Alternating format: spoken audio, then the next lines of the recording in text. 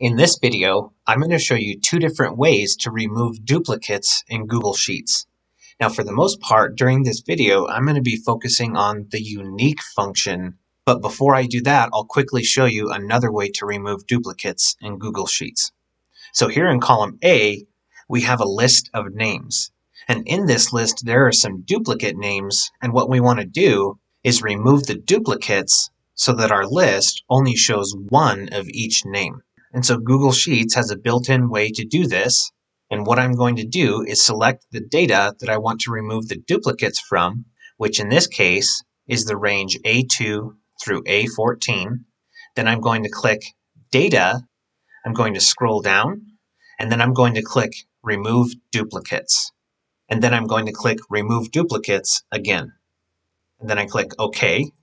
And so now Google Sheets has removed the duplicate names. And again, we're only displaying one of each name.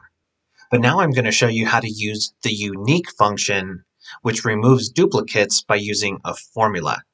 So again, here in column A, we have a list of names which contain duplicates.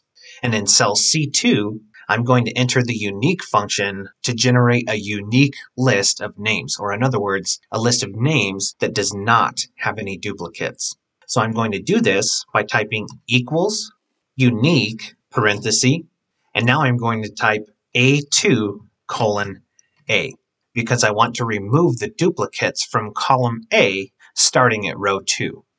Now I'm going to press enter, and as you can see, the unique function has automatically removed the duplicates and generated a unique list of names. So in this example, we're going to use the unique function on two columns at once. And this is important because the unique function considers the entire row of the range that you specify when it checks whether or not it's a duplicate. And so off to the left here, in columns A through D, we have data that's related to sales of different items. And the first thing that we're going to do is we're going to remove the duplicates from columns A and B to generate a list of each unique item that's being sold. Because here on the left, there are going to be duplicates because each one of these represents a different sale. But again, we want a list of one of each item. So in cell F3, I'm going to type equals unique parenthesis A3 colon B. So I'm including two columns because I want to include the product ID with the item name. Then I'm going to press enter. And now we have a condensed list where we're showing only one of each item because the duplicates have been removed.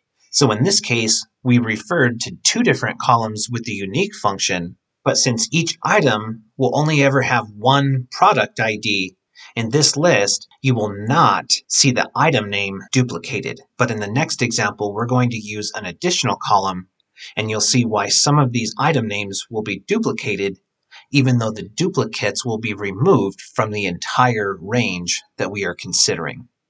So here we have the same data, but now we're going to apply the unique function to columns A through C. So I'm going to type equals unique parenthesis A3 colon C. And then I'm going to press enter. So now we've included the price column in our unique function. And again, this is important because the unique function checks the whole row of the range that you specify. And so you might notice here that the word television or the item name television has appeared twice. And that's because, again, we are considering the price column as well.